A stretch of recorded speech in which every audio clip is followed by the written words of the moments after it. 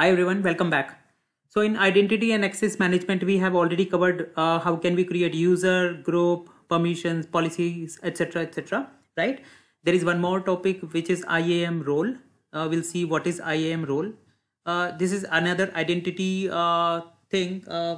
Just consider it is kind of similar to IAM user, but the difference is now consider IAM user is nothing but a person or people who are having access to the AWS console or services, right?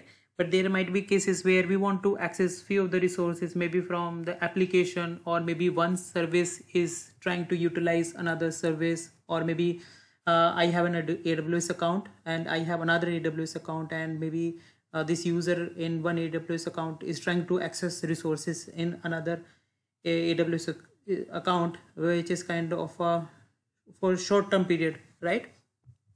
So there we can use role, and again in for IAM role also the permissions will be associated with the role, and the services or the application who are going to use the role, they need to assume the role, and then they will use the role. I mean, whatever access that role is having, we'll see how we'll create the policies, attach the policies to the role. The concept is same. Okay, so let's do the hands-on. So I'll go to the console, and again I will search for IAM.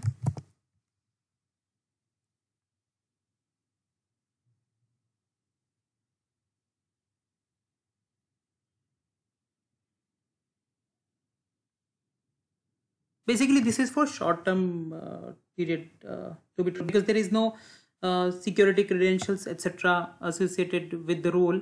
It's just for that during that session only. I mean, for example, if a service is assuming that role, and until unless that session is there, till that only that service will have access to it, and then as soon as the session is over, that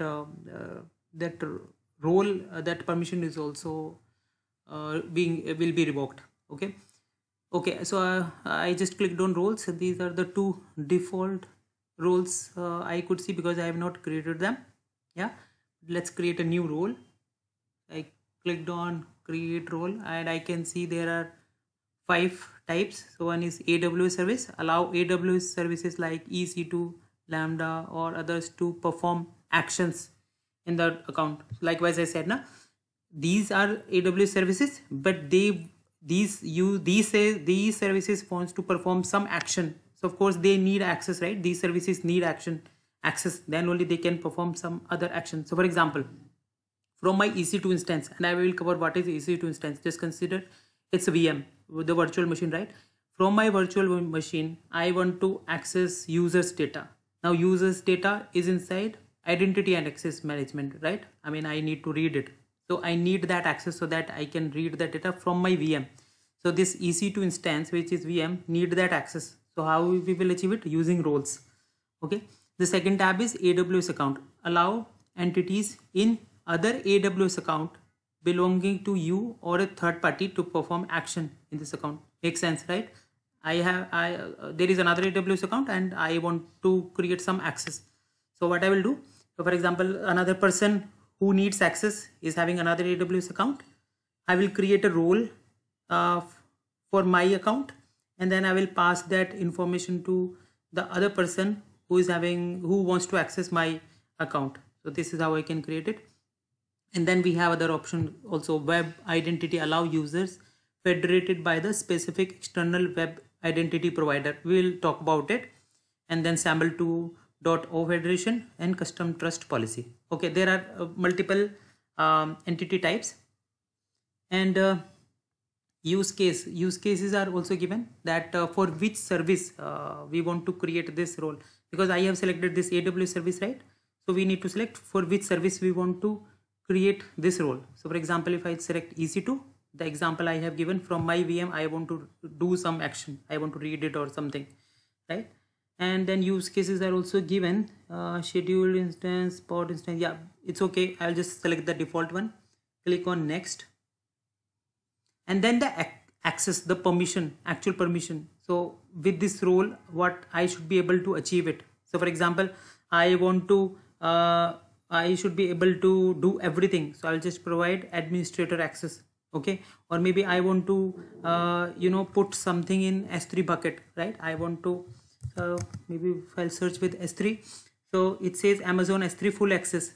So I will be able to perform all S3 related operation. We'll talk about it what is S3, but it is nothing but we can store objects using Amazon S3 service.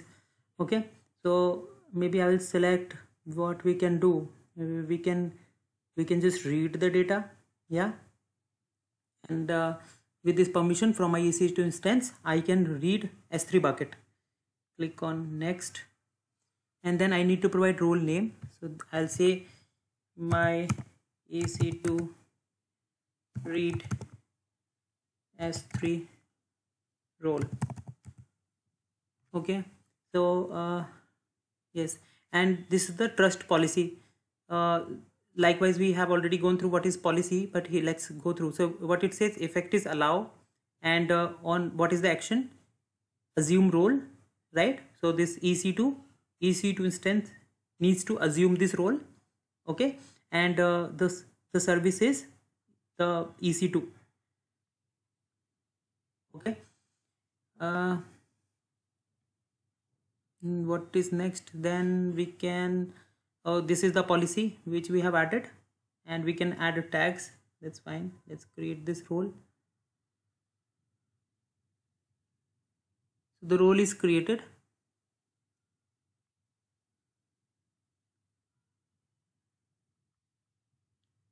Now we can see it's still loading. Yeah, so now for this role, which is for applicable for EC2 service, policy is added, that is read S3 bucket. Okay, and this is the trusted entity, I mean that JSON object which we have already seen. So that's it in this video, and I will create a hands-on activity. How can we use this role? Thank you so much for watching.